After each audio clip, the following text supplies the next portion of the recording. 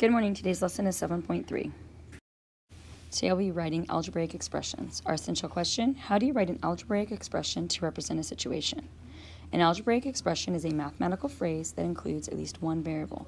A variable is a letter or symbol that stands for one or more numbers. X being the variable plus 10. There's my variable y. This is 3 times y.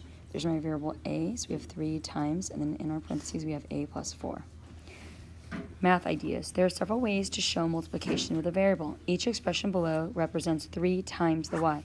So you can have 3 with the multiplication sign y, or the 3 next to the y means to multiply it, or you can have the y in the parentheses next to it, or 3 with a dot. But all of these means 3 times the y. Let's unlock the problem.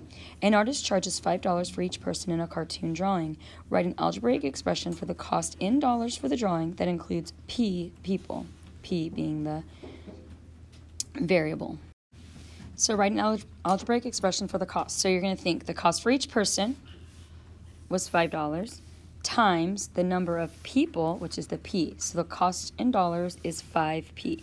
Remember, you can write that a few different ways. You can do 5 times P, 5 dot P. Remember all the different ways that they had up at the very beginning. Okay, try this. On Mondays, a bakery adds 2 extra muffins for free with every muffin order. Write an algebraic expression for the number of muffins customers will receive on Mondays when they order M muffins, right? M for muffins. So think the muffins orders, remember it was 2 extra muffins, right? Or the muffins order is going to be M, and it was plus the extra muffins on Monday, which was 2. So the customers will receive M plus 2. Example 1. The table at the right shows the number of points that items on the quiz are worth. Write the algebraic expression for the quiz score of a student who gets M, multiple choice items, and S, short answer items correct. So multiple choice, you're going to write an M for that, and short answer is an S. So 2 and 5, right? So points for the multiple choice items is going to be 2 times M, because there's my 2, and we were making that be an M, plus the points for the short answer, which was 5, right? So it's going to be 5 times S. So the student's quiz score is 2M plus 5S. Okay, so write an algebraic expression for the word expression. 30 more than a product of 4 and X. Remember, product means multiplication. So you're going to start with the product of 4 and X. Then find 30 more than that product. So the product of 4 and X is going to be 4 times X, right? Or 4X. And then 30 more is going to be 30 plus that 4X. The next one asks 4 times the sum of X and 30. So start with the sum of X and 30, and then find 4 times that sum. So X and 30 is X plus 30, and then 4 times that is going to be 4 times X plus 30.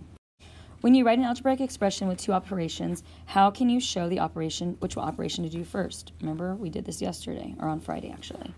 So put the parentheses around the operation that should be done first, because that can help you. Next, it says one student wrote 4 plus X for the word expression 4 more than X. Another student wrote X plus 4 for the same expression. Are both students correct, and justify your answer? Yes. You can add numbers in any order and the sum will be the same. So 4 plus X is going to be the same as X plus 4. You can also do that with multiplication. You cannot, however, do that with division or subtraction. It does matter which order they're in. Okay, so write an algebraic expression for the product 6 and P. What operation does the word product indicate? And as I said before, that indicates multiplication. So it's going to be 6 times P or 6P or any of the variations that we had earlier on. Write an algebraic expression for the word, so we have 11 more than E. Well, more than means add, so we're going to have 11 plus E. On this one's a little bit trickier. We have 9 less than the quotient of N and 5. So the quotient of N and 5 is going to be a division problem.